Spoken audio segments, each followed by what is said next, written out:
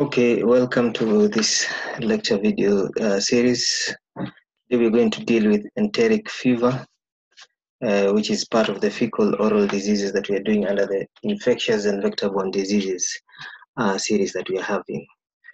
Okay, so to start us off, just remember to subscribe to our YouTube channel to actually see our other videos. Now, so we're going to start with looking at Salmonella, which is basically the organism that is responsible for the entire enteric fevers that we'll be looking at. So to basically look at the bacteriology of the entire organism, that Salmonella as a group is a very complex one, and it has over 2,000 species. However, there are those that are pathogenic to man, and they are of the serotype Salmonella enterica. So most of the things that it causes to human beings are things like the much known typhoid fever, gastroenteritis, septicemia, and it can also be in a carrier state, which can be transmitted to other people. Okay, so enteric fever can be caused by the following agents. We can have Salmonella typhi, which is responsible for the disease, typhoid disease. And then we have Salmonella paratyphi A, B, and C, which is also responsible for paratyphoid fever. Okay, so the features of this bacteria that is in this class of Salmonella includes that they are gram-negative. Again, okay, we said most of these Enterobacteriaceae are gram-negative. And then it's non-spore forming, and it's a facultative anaerobe. It is in the family of Enterobacteriaceae, okay, normally found in the enteric system, or basically the gastrointestinal system.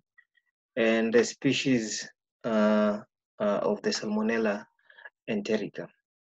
Okay, so it's also important that at this moment, actually, we separate that the disease that is called the typhoid fever, and this is because of how it presented clinically earlier on, and it resembled the typhus fever. So remember, the typhus fever, it's totally different from the typhoid fever.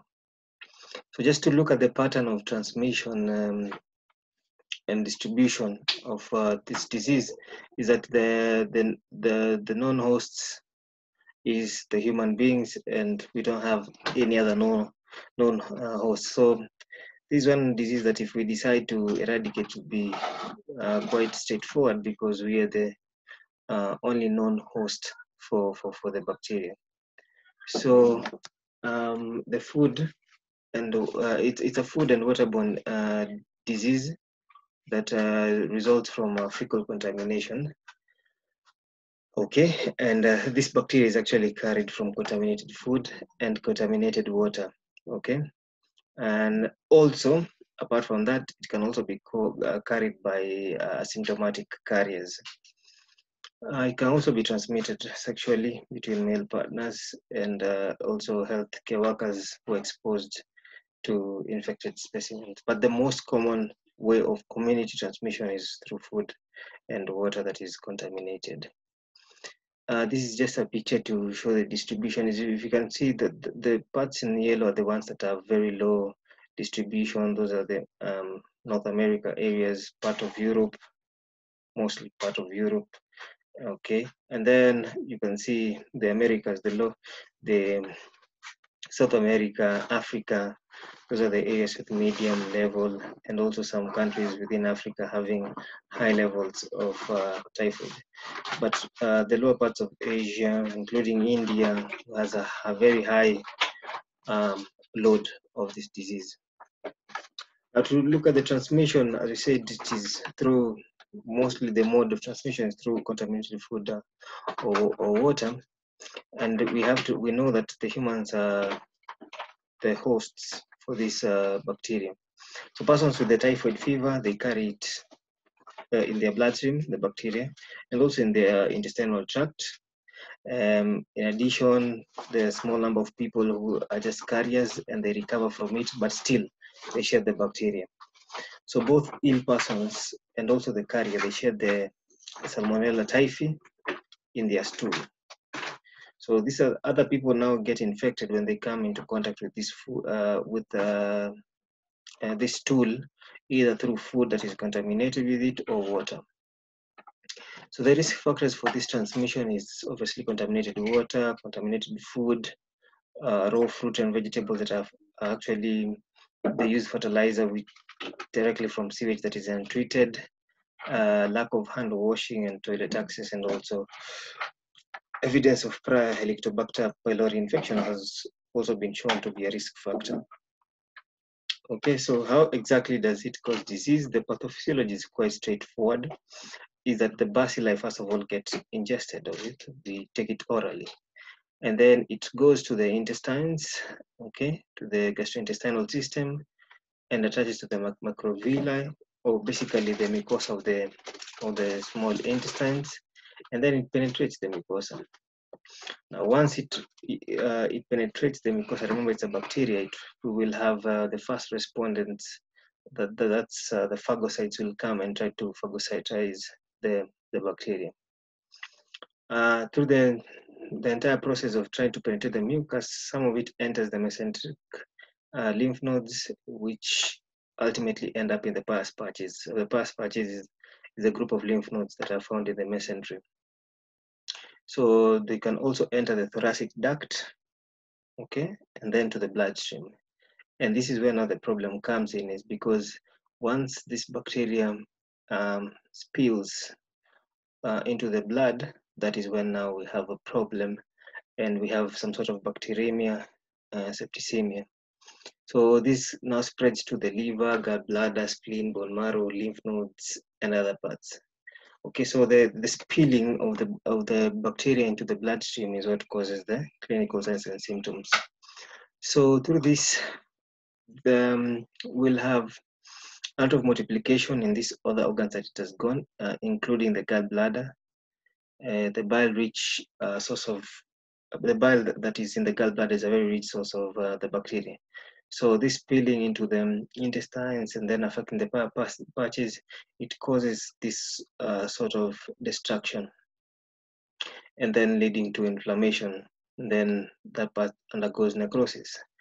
So that necrosis that occurs leads to what we call the typhoid ulcers, and these ulcers can lead to perforation. The perforations now leads to the hemorrhage of the intestines. Okay, so this process doesn't happen very fast. It's the very gradual process that will take a couple of weeks.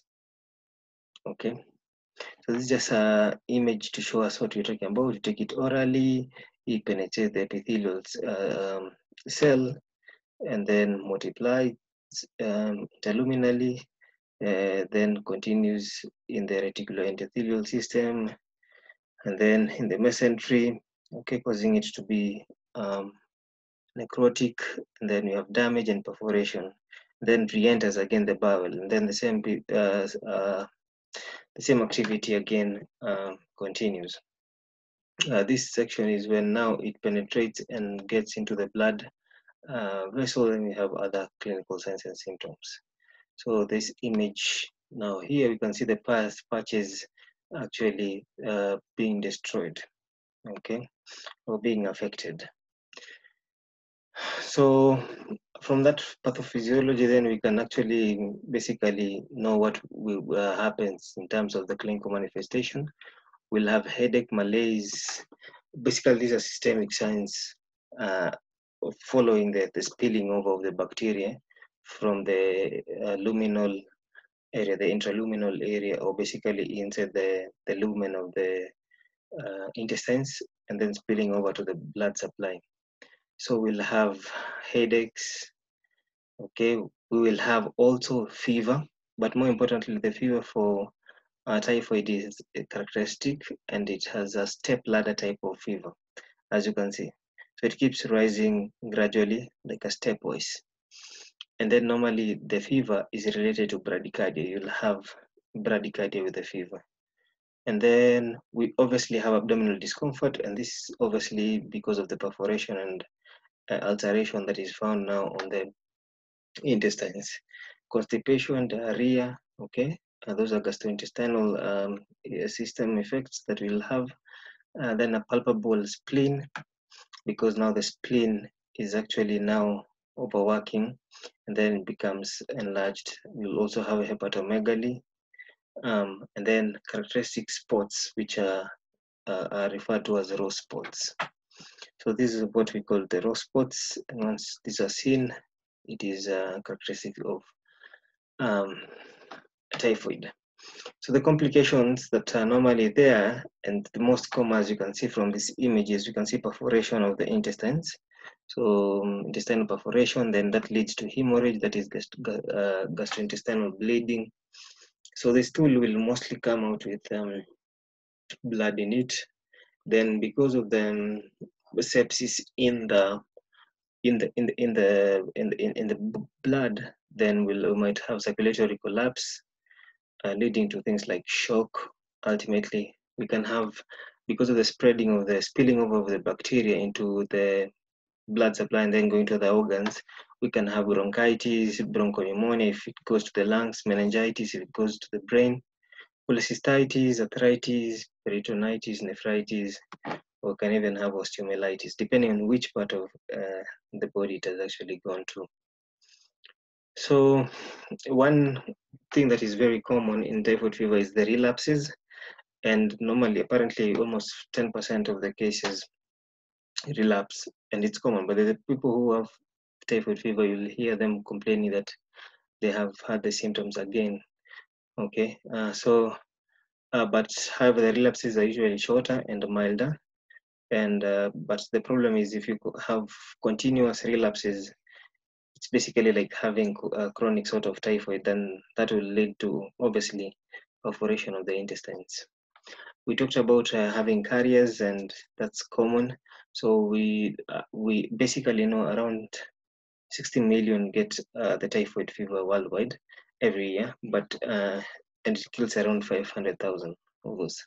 So 1 in 30 of these survivors become carriers. So you can imagine that's a very big number of people who actually become carriers of this bacteria. And one of the most common carriers, actually the first case to be able to that was actually described to be a carrier of typhoid was Mary Malone, okay, who actually was a cook and then was able to spread the bacteria to where she was working and causing people to be sick. But she didn't believe that, since herself she could not portray those signs and symptoms, but the people she was working for were becoming sick.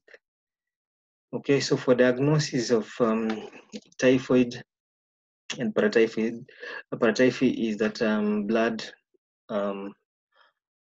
taking blood samples and actually examining them, bone marrow, stool culture, and Weddell tests are some of the diagnostic tests that can be used. However, in our African setting, the Weddell tests, in most developing countries, the Weddell test is still being used. However, in the developed countries, the Weddell test is no longer being used because of its lack of sensitivity. So the Weddell test is basically a serological test, and based on the principle of agglutination of the antibodies with the antigen. So what is provided is the antibodies arise at the end of the first week if you have, for example, the disease. Okay, so they will provide the antigens, and then they take the blood sample. If you had the infection, obviously you will have the antibodies. Now the antibodies will react with the antigen, agglutinating, and that agglutination will be deemed to be positive Weddell test, showing that you actually had typhoid fever. However, this takes long because we know for the antibodies to be generated, they will take long. So if you go to for the test in the very first few weeks, then that might not be seen because the antibodies have not yet been developed. Okay, so we don't have enough of them to actually carry out the test. So there are also other tendencies of having a false positive and false negative. Okay, so the sensitivity and the specificity of the test is not good. So Vidal is, as I said, is not used in other nations, but it is still um, being used in developed countries. So we have treatment. The treatment for typhoid is actually very cheap and simple. Um, and most of the enteric fever is just treated by antibiotics and antipyretics at home. Okay, but if somebody has persistent vomiting, diarrhea, abdominal distension, they might have other supportive therapies depending on the signs and symptoms. So if they're having diarrhea uh, and vomiting, then you'll need to rehydrate them. We'll need to give some antipyretics for the fever, okay, analgesics for the pain, okay. So the antibiotic of choice is ciprofloxacin. It's one of the drugs that are used. Okay, so ciprofloxacin is the drug of choice, is a quinolone. However, ceftriaxone, azithromycin can still be used. Ceftriaxone also is used, and um, those are the drugs that mostly are used. But ciprofloxacin or other quinolones, the drugs of choice, normally given for a period between 5 to 7 days. Okay. So these are the drugs that we've talked about. For prevention and control, there we have the simple things like avoiding drinking untreated water, obviously usage of toilets, proper hand washing, proper sewage disposal, and warming the food. Okay, the salmonella tends to be killed by high temperatures. So actually warming the food or actually cooking them until they are hot, then that can be used also to prevent infection and transmission. And also we have typhoid fever vaccine that are there, both for injection, and we also have the oral type of vaccine. So these are some of the methods that we use for prevention and control. So thank you very much. I hope you have actually benefited from that presentation.